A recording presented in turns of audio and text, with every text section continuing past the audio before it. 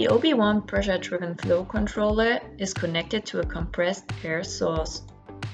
First, we connect the pneumatic tubing from the pressure-driven flow controller to reservoir 1 filled with the PLGA solution. In the next step, we connect reservoir 1 to flow sensor 1 with the PTFE tubing. The flow sensor is used to monitor and control the flow rate via a feedback cable connected to the OB1.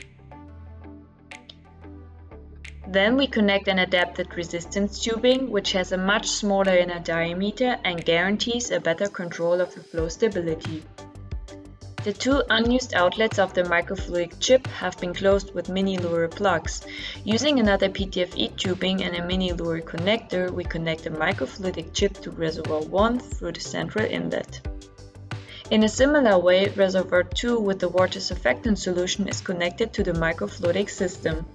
First, we connect the reservoir to the OB1 with the pneumatic tubing, and then the reservoir is connected to flow sensor 2 using PTFE tubing. Here at the flow sensor's outlet, we're using a resistance tubing, after which the path is split into two tubings by using a T-junction. Both tubings coming from the T-junction are having the same length, and we connect them to the outer inlets via mini Luer connectors.